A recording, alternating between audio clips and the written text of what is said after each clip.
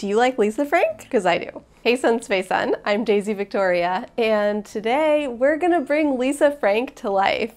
Not that long ago, Morgan Donner, who's also super awesome, made a Renaissance kirtle with like a rainbow Lisa Frank theme, and I loved it. I loved it so much that I was like, I need a Lisa Frank dress too, because I don't know about you guys, but I am a child of the 90s when Lisa Frank was all the rage, and I absolutely loved it, and I still do.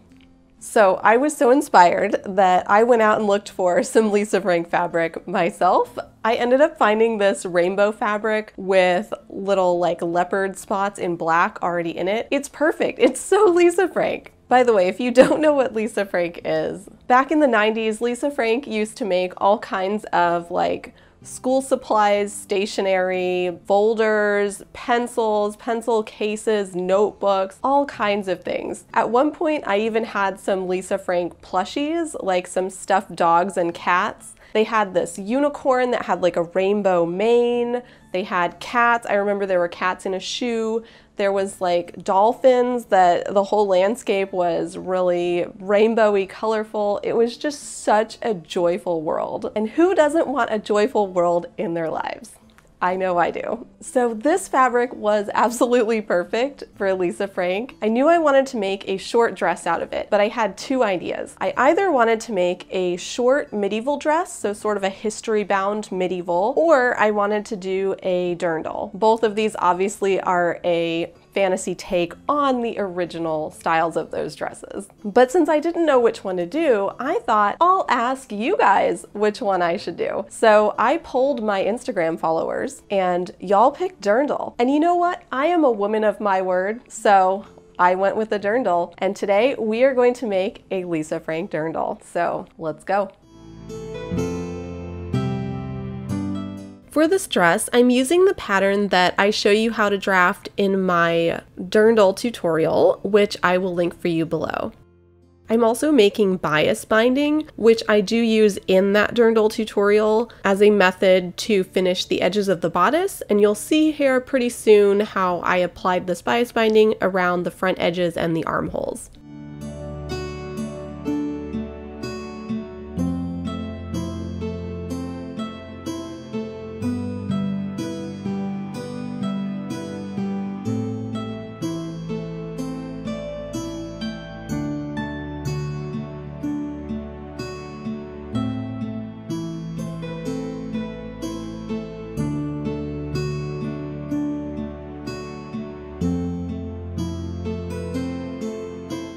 Right now I have sewn the bodice part together mostly. I'm doing this in just 2 layers, so sometimes when I make these bodices, I'll interline them in canvas and then line them with something on the back as well. This time I'm making it nice and light, so it's just that outer Lisa Frank fabric and the canvas on the inside. So I've sewn both of those layers individually, and then I've just put them together, and I'm starting to attach bias binding. So I've done the sleeves right now. I think this is off to such a cool start. Let's try it on and see how it's looking.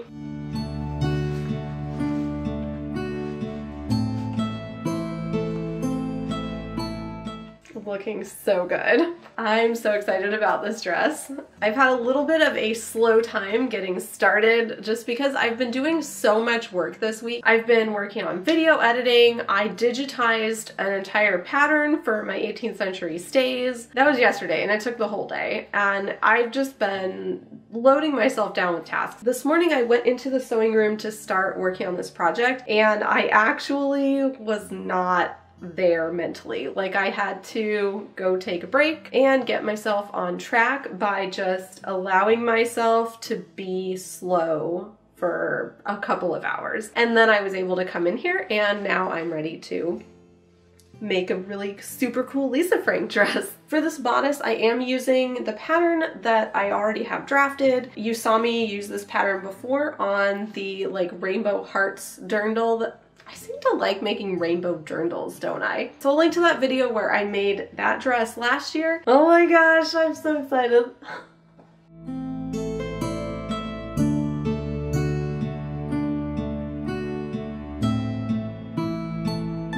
Okay, Okay, so I've got the bias binding sewn all the way around the front edge and the neckline, as well as the sleeve openings. Let's try it on. It is looking so good.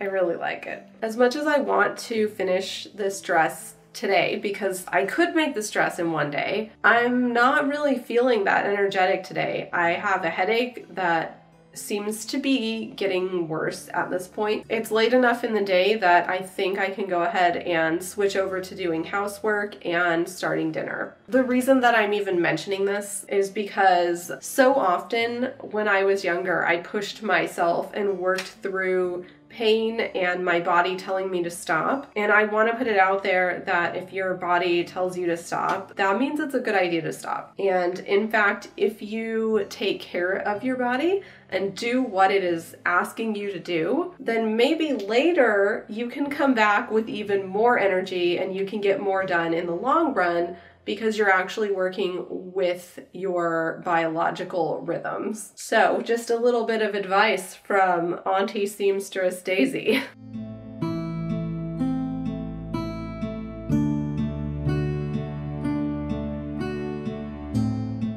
Surprise, it's actually still the same evening and we are back for a little update. I totally slowed down. I actually sat on the sofa for a while and I generally just took it easy, rested, I ate a little bit. At this point, I have sewn the boning channels in the bodice. So I have the boning channel across the front here. I actually have another one on the front, which is gonna go on the other side of lacing. So if I put the lacing right here, I don't need that, but because I'm gonna put the lacing in here, I need one on the other side to stabilize it. And then I have one boning channel that comes kind of diagonal across the bust. I have a boning channel at that side back seam and a boning channel in the center back. So let's put it on and I'll show you how the bodice is looking. There's no boning inserted yet. Amazing, I think it looks so good. You're starting to see a little shape because it does have stabilization with that canvas interlining.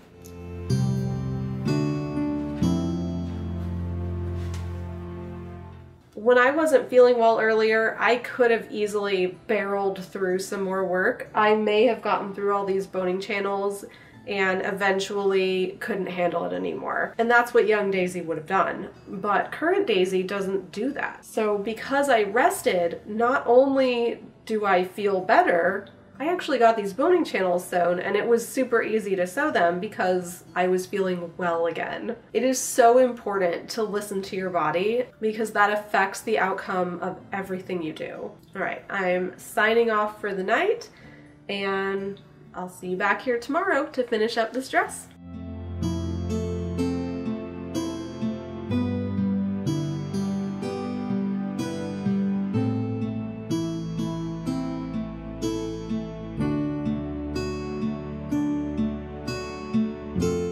It is the next day, I'm feeling good and back to work.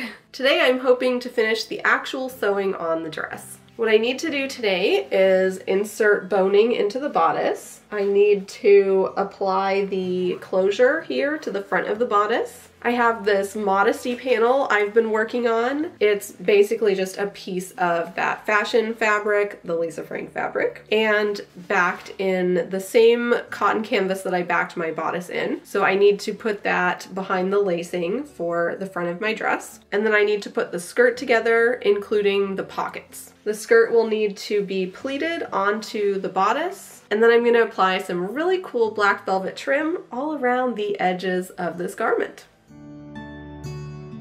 I decided to use plastic boning, and this is that standard stuff that you can buy at Joann's and everywhere. The reason I'm using this lower quality boning versus what I usually use in corsets and the like is because I'm not going to attempt for this garment to do any sort of cinching and not even any type of shaping of the body whatsoever. In fact, I'm going to go ahead and wear a bra under this and call it good. So basically the boning just needs to make the bodice stand upright. I love this black velvet trim that I'm using. I think it gives it a little bit of texture and just that extra bit of intrigue.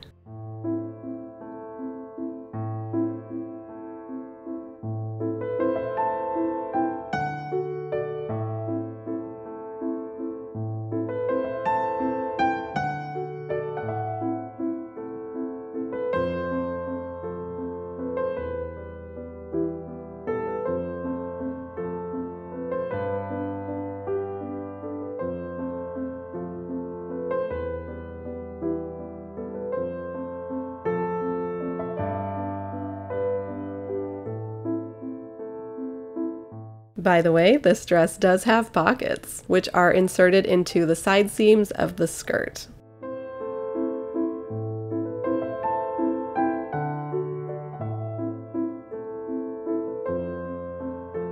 I pleated my skirt onto my bodice. You could also gather the skirt on if you too are making a dirndl inspired dress.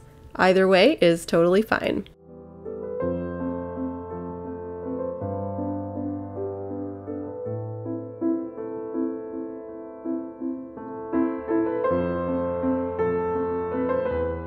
I've done a slight alteration to the standard instructions, and that is that I'm putting more fabric on the back of the skirt than the front, so that way there's just a little bit more volume in the back than the front. It's not that dramatic. I put about 3 extra inches on each side onto the back. So basically when I found the side of the skirt, I just made sure that that was 3 inches forward.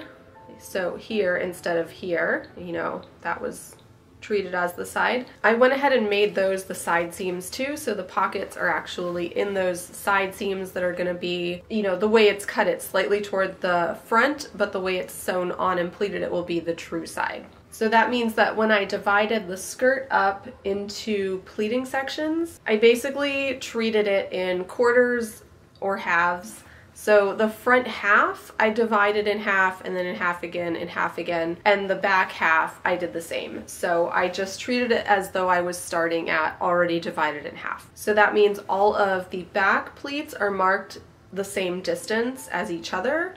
All of the front pleats are marked the same distance as each other, and they are slightly smaller than the back pleats because there's slightly less fabric in that front section. A lot of dresses throughout history have more fabric toward the back of the skirt than they do in the front. It's not something that always happens, but it does happen. So while the other pattern that I did and the other dress that you saw me do last year had an equally gathered skirt, I wanted to play this time with putting a little bit more fabric in the back. Ultimately, you can do it both ways. You can make the skirt equally pleated or gathered, or you can put more fabric in the back. I've seen dresses that are examples of both, and it's really up to your preference.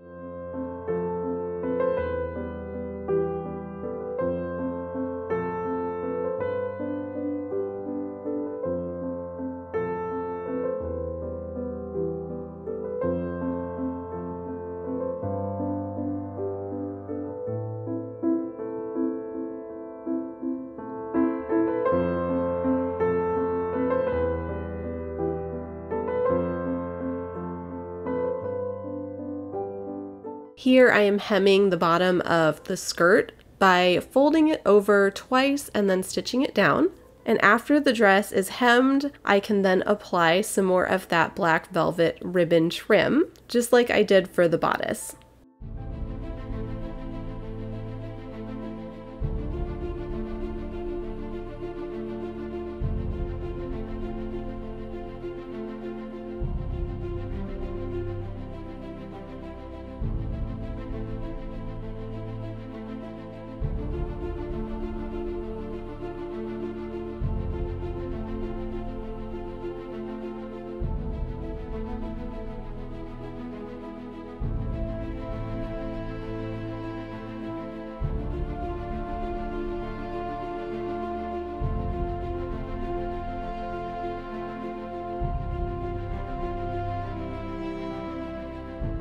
Oh my goodness, I love it so much. It is, yeah, it's fantastic. I think it was such a good idea to go ahead and add a second band of black velvet trim to the bottom. It just really pops. It's so good. I still need to sew on the lacing contraptions to the front here and lace it up, and then it's a dirndl. It's a dress.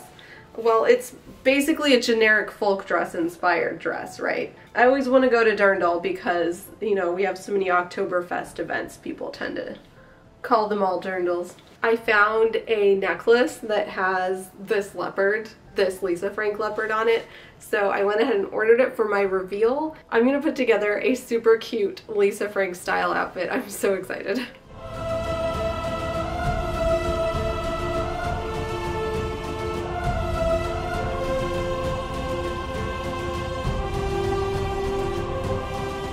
I had some of these bodice lacing filigree pieces, and I used those, actually all the ones I had left of that style, for the front of the bodice. So the dirndl is looking really, really cool. And now what I need is an apron. It just so happens that I have some black cotton fabric ready to be made into an apron. And I am going to use some of this really cool black lace to give it a little bit of texture and character. So what I did is basically I made a rectangle for the apron, and I'm gonna gather it on top into a waistband. So here toward the bottom, I actually cut it apart and I sewed the lace on there so that you get some kind of show through behind the lace, so you'll be able to see a little bit of the dress there. And I think that's so cool. I'm so excited.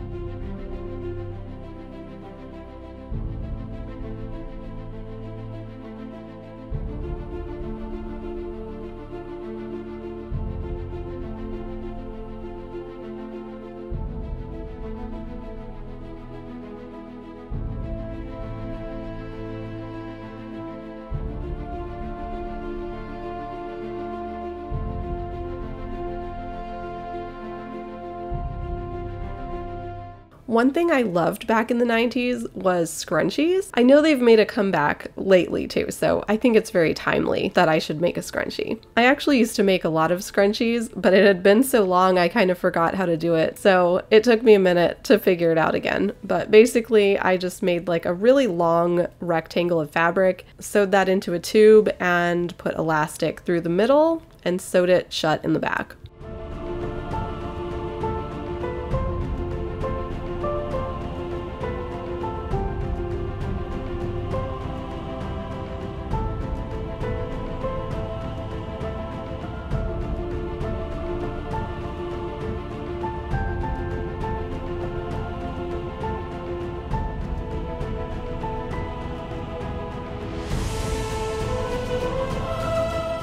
It is now the next day. I have basically finished the dress, like the dirndl part and the apron. I'm going to show you how that's looking. I'm also going to show you some accessories that I've been working on.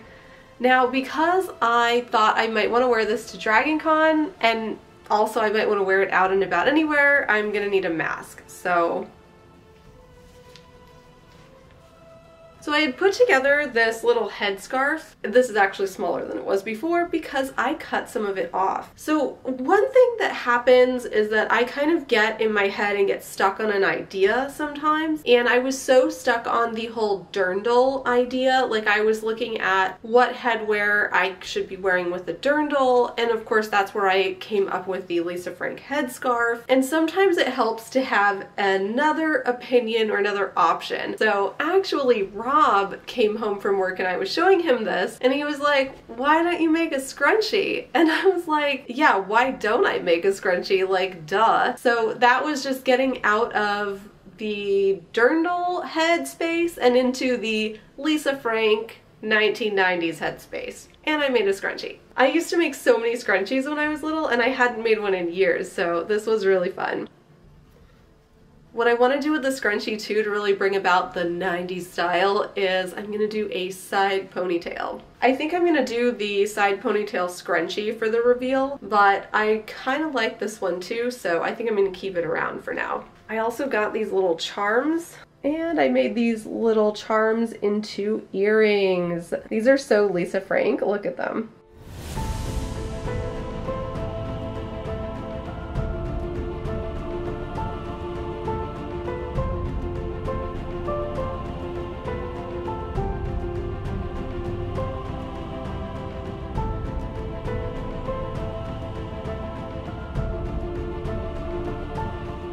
I absolutely love Lisa Frank. It's something cool from my childhood, and honestly, I think I'll always like it because it's colorful and beautiful and it's just great. If you could bring back any nostalgic thing from your childhood, something that you just loved or it brought you joy in some way, what would you bring back?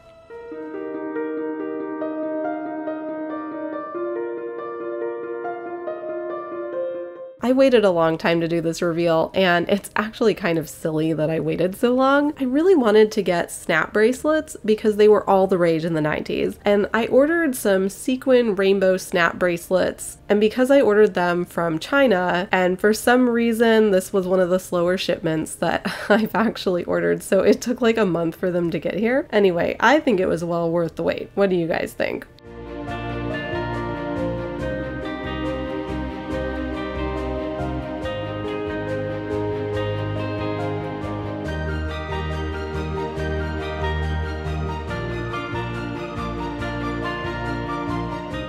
This dress is so fun. I feel like this is my childhood dreams coming to life right here. I mean, a rainbow cheetah spotted print dress.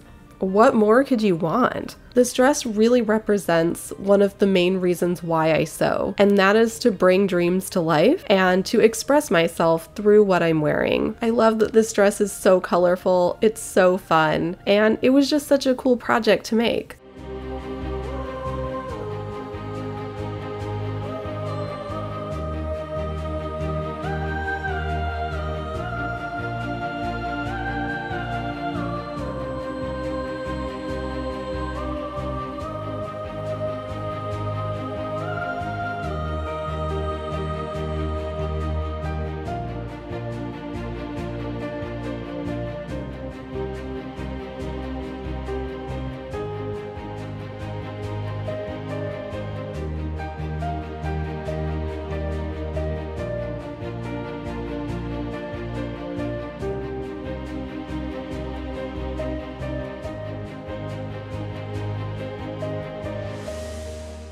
My upcoming videos are going to show you some of the other projects that I've been working on this month, which I'm so excited to share, and I hope you will join me. If you get some inspiration, please be sure to tag me. I'd love to see what you make. I'm Daisy Viktoria on all the social medias. My website is daisyviktoria.com, and a special thank you to my patrons who help me so much to continue making amazing content like this. I hope you all have an absolutely magical day, and I'll see you real soon in the next project. Bye-bye!